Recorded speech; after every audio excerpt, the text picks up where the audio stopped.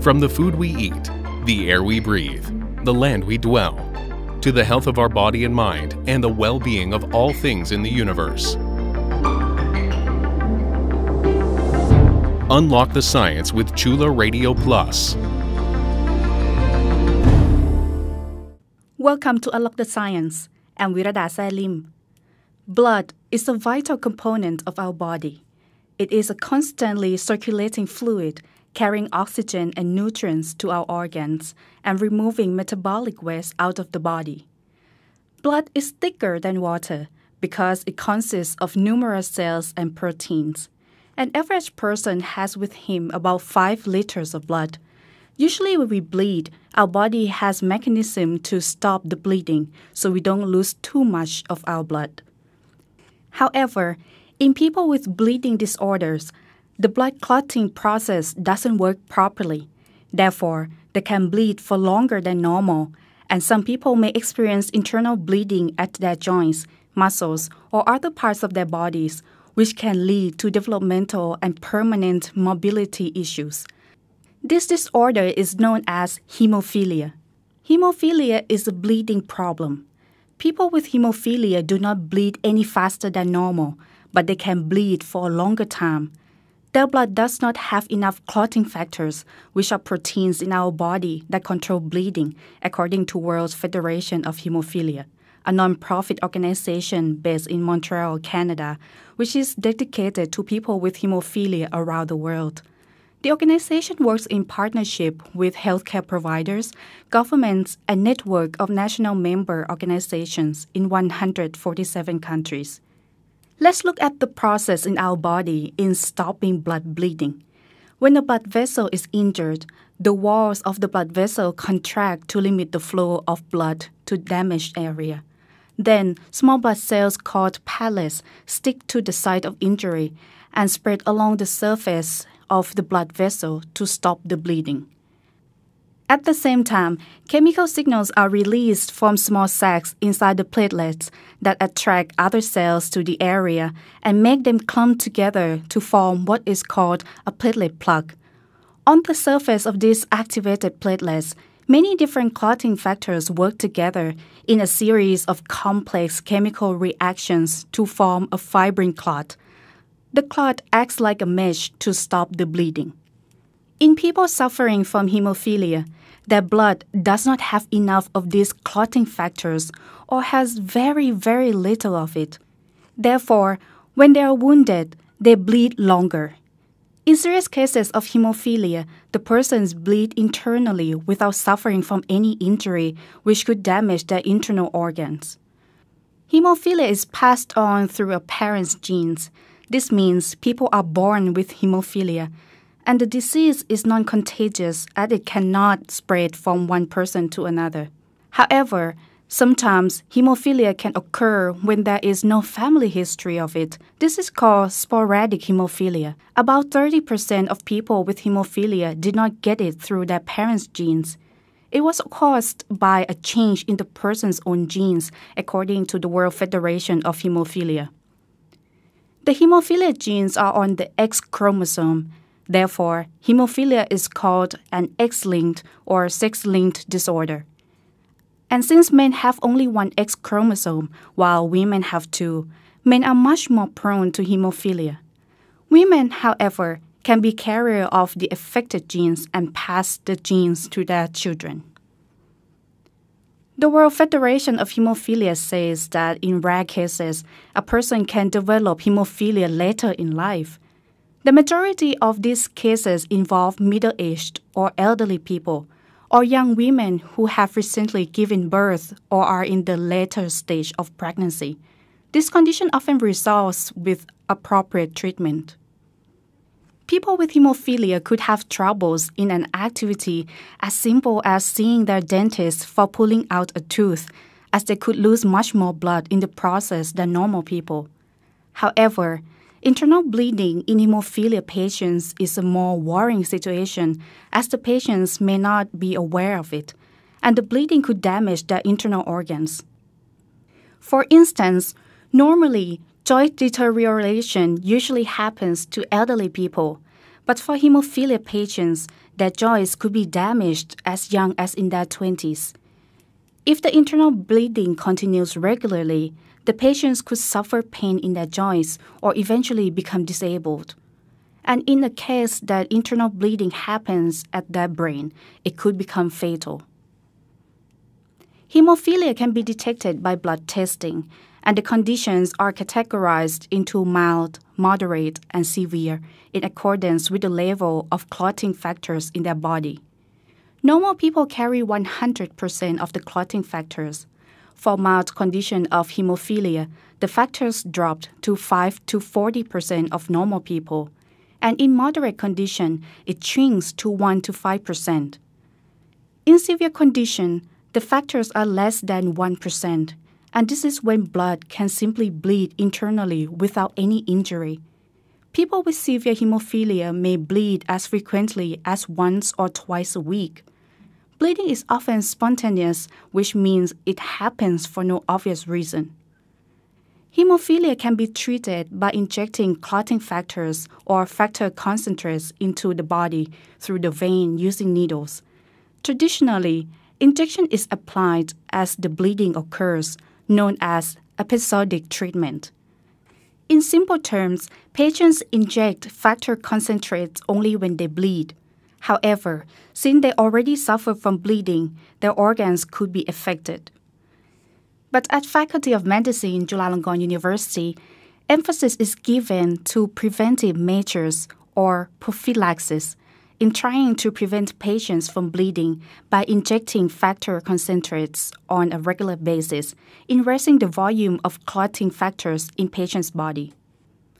Younger patients have become more adapted to injecting factor concentrates by themselves or by family members on a regular basis in preventing bleeding, while only a small number of adult patients are keen on the prophylaxis treatment. Unlock the Science editor and producer Sinfa Tansarawut talks to Associate Professor Dr. Darintr Sosothikul, a hematologist at Department of Pediatrics, Faculty of Medicine, Chulalongkorn University, and an expert in hemophilia in Thailand on the impact of this disease and the current and future treatment for the patients. As an expert in hemophilia in Thailand, what are the concerns or problems regarding treatment of hemophilia patient in Thailand at the moment? As a pediatrics hematologist who dealing with the hemophilia treatment in Thailand for 20 years, I have to say that nowadays, the treatment of hemophilia in Thailand have been developed continuously. From the past, hemophilia care is available only in medical school. At present, more than 50 centers are available for the hemophilia care, which include the treatment, prevention, and education of the patients and their families. Well, my concerns are, firstly, the inconvenience of the travel to the hemophilia care center, particularly who live in remote areas, which may decrease the compliance and delay the treatment of bleeding. Therefore, we can do better in the future by having the hemophilia centers in every province of Thailand. The second concern is the current treatment for Thai hemophilia patients is episodic or on-demand treatment, which give the factor concentrate only when bleeding occurs.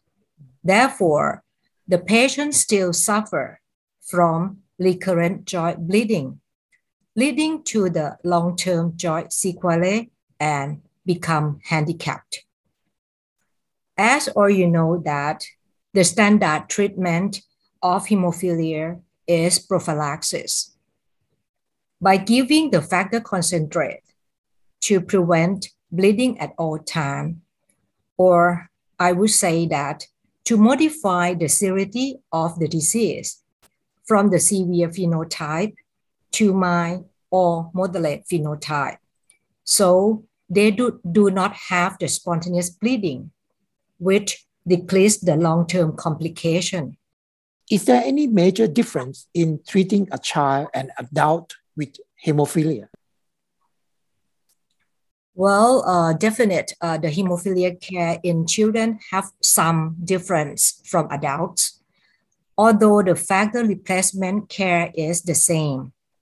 But I would like to show you the result from the data survey of the hemophilia treatment in Thailand in the year 2020.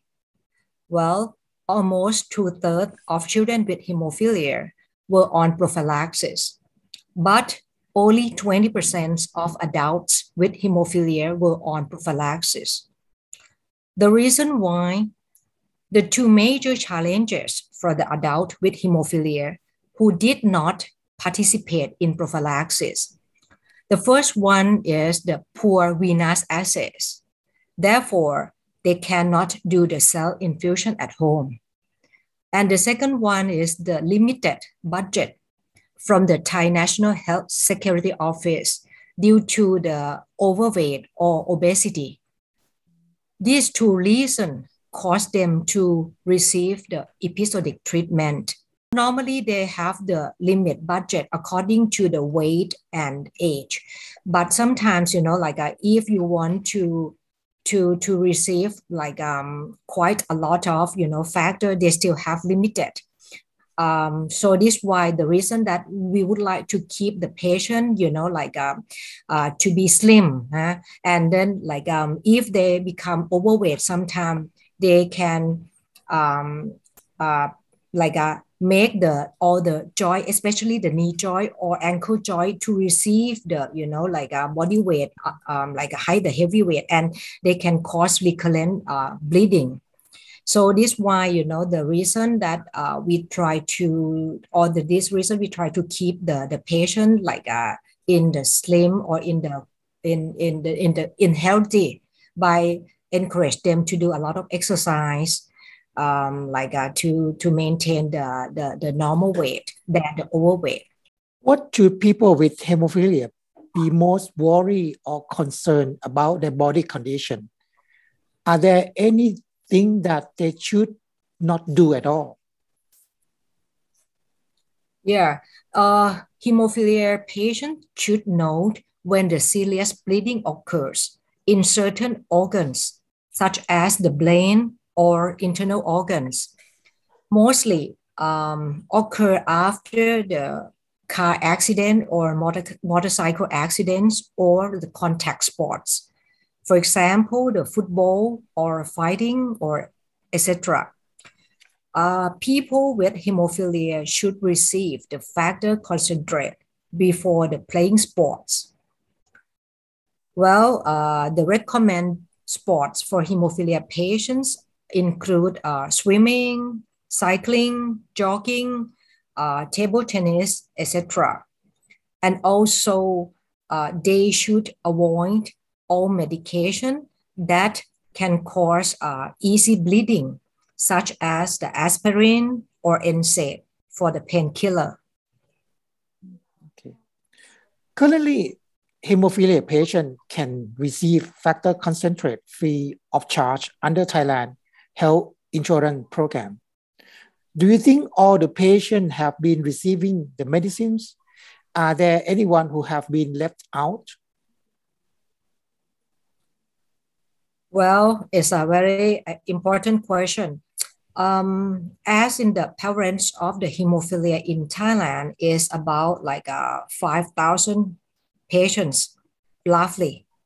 But actually, right now, only 2,000 patients were officially registered in the Thai hemophilia registry. The remaining of the 60%, I would say, could be the mild or moderate of hemophilia who do not have frequent bleedings. So they don't come to see the doctor. So this is a reason why they are not registered or assessed to the hemophilia centers. Could you share with us the current development of gene therapy for hemophilia patients in the world? Is there a high hope about it? And will it be available for Thai patients in the near future? Well, it's very, like a good question. As all you know that the hemophilia is a genetic disease. And the only way to cure this disease is the gene therapy, which is similar to the success of the stem cell transplantation to cure the genetic blood disease, such as the thalassemia. However, there are several concerns regarding the gene therapy in hemophilia. For example, it cannot be performed in patients with the inhibitors or hemophilia patient with the underlying liver disease, such as the hepatitis C, and also in children who are ongoing proliferation of the liver cells. So they may dilute the number of the viral genomes as well as the factors levels, and also in the long-term complication in terms of the development of the cancer in the future. However, right now, the gene therapy in hemophilia is an experimental study, but not the standard of care. We still need more clinical study to confirm the safety of the gene therapy in hemophilia patients, especially in children. Well, in Thailand, I think in next 5 years, we will do the clinical trial of the gene therapy in hemophilia, but we still need the efficacy data and the safety data to support. That is Unlock the Science editor and producer Sinfa Tansarawut talking to Associate Professor Dr. Darintr Sosothikul of Department of Pediatrics, Faculty of Medicine, Chulalongkorn University. We will take a short break now. You are listening to Unlock the Science on Chula Radio Plus. A record by the World Federation of Hemophilia showed that in 2020, there were over 1,800 reported hemophilia patients in Thailand, almost equally divided among males who are younger than 18 and those older than 18. But observers noted that the actual number of patients in Thailand could be higher. There are two types of hemophilia, A and B. Hemophilia A lacks blood clotting factor 8, while hemophilia B lacks factor 9. Hemophilia A is more common than type B, but the two types are not much different in their symptoms. Some people who are unaware that they are hemophilic and are not careful in doing activities that could injure themselves could suffer either external or internal bleeding or both. For young hemophilic patients, they could have troubles going to school as internal bleeding causes painful swelling in their joints and are refrained from playing strenuous sports or doing tough activities. This affects their quality of life. Treatment aims to allow them to enjoy activities of normal people by raising the level of clotting factors in their body. In the old days, patients would receive treatment only when they suffered bleeding. Nowadays, people with hemophilia can inject factor concentrates into their vein by themselves at home, and currently doctors are encouraging patients to inject these factor concentrates before any bleeding in allowing them to enjoy better quality of life. These preventive measures or prophylaxis could save them from internal bleeding that could damage their joints or other internal organs. Injection needs to be carried out a few times per week. The measure has become more practical after Thailand's National Health Security Office includes factor concentrates in its national list of essential medicines that can be dispensed free of charge. Currently, hemophilia is incurable, and patients have to live with it throughout their life. However, gene therapy could be their hope as their defective genes will be rectified. We will hear story of a person with hemophilia.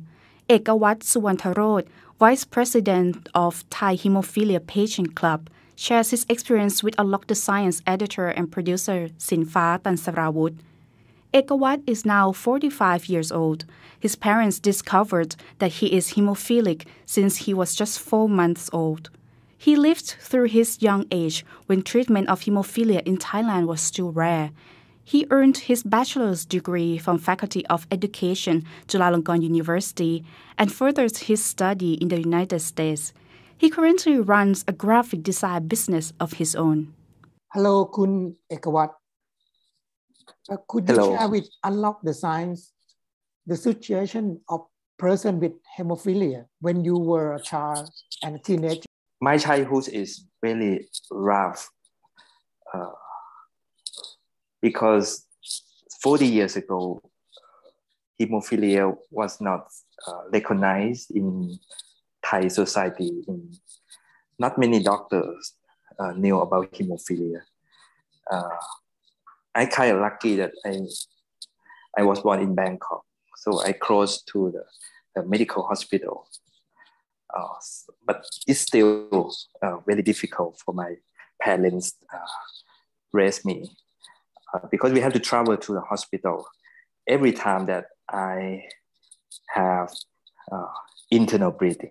So when we talk about bleeding disorder, people thought it's kind of external bleeding, like you get cut by the knife. But hemophilia is usually we have a joint bleeding and muscle bleeding. So that means anytime that you hit with anything, it can cause you bleeding, and I cannot stop bleeding by myself. So I need the treatment product.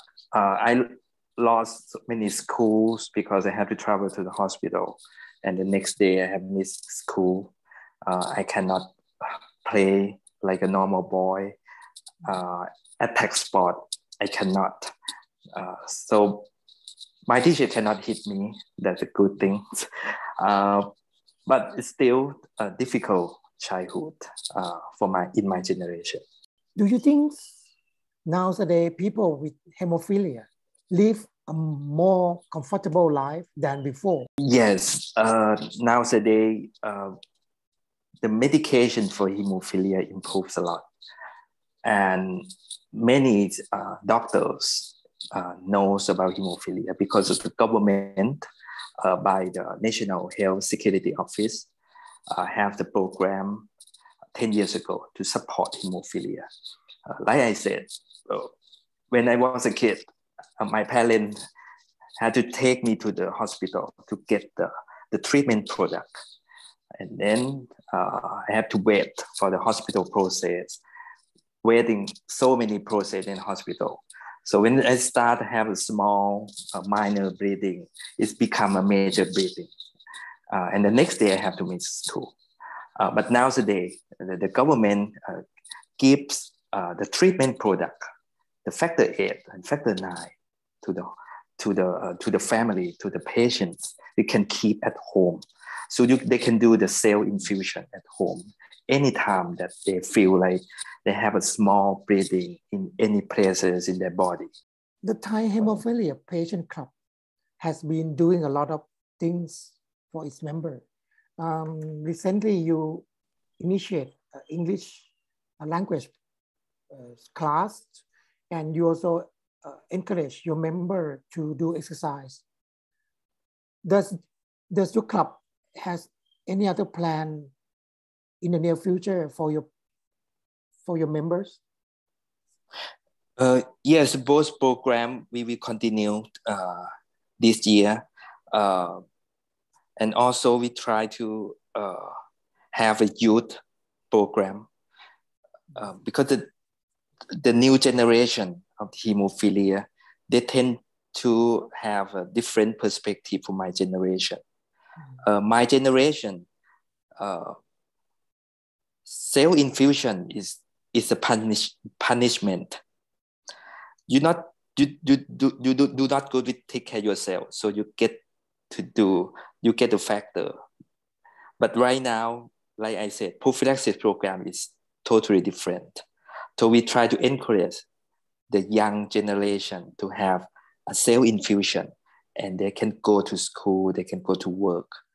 So things will change right now. So we need to get the youth group to participate in our club and create the idea of how they're going to live with their hemophilia in the next 5 or 10 years, how they would like to see the future of hemophilia in Thailand. Gene therapy could be the ultimate cure for hemophilia patients. If it's going to be available with an affordable price in Thailand, would you subject yourself to the therapy? I would say yes, but they have so many factors to make a decision in this case. It means if they have the scientific evidence, they have a result, they have a period of the patient who get the gene therapy, 5 years, 10 years, and I know that they don't have a short-term side effect and a long-term side effect from this innovation. So I would say yes, I will jump into this therapy. Associate Professor Dr. Darintr Sosothikul said that the treatment of hemophilia patients in Thailand has been advancing. However, a large number of patients who are not registered with the authorities and live in remote areas may not have proper access to the factor concentrates needed for preventing blood bleeding. She said gene therapies for hemophilia patients remains an experiment at the moment, but she could possibly participate in the therapy when it becomes available in Thailand.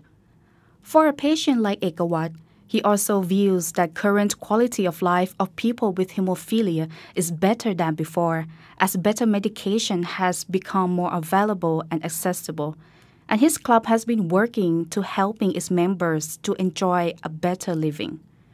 Unlock the Science would like to thank Associate Professor Dr. Darintr Sosothikul of Department of Pediatrics, Faculty of Medicine, Chulalongkorn University, and Ekawat Suwantharot, Vice President of Thai Hemophilia Patient Club, for sharing information and thoughts on hemophilia.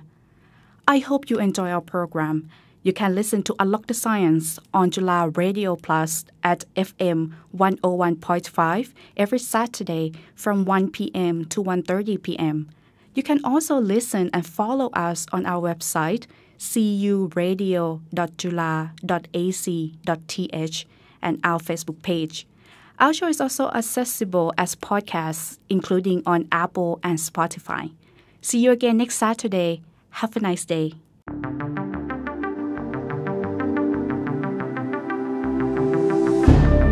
Unlock the Science is edited and produced by Sinfa Tunsarawut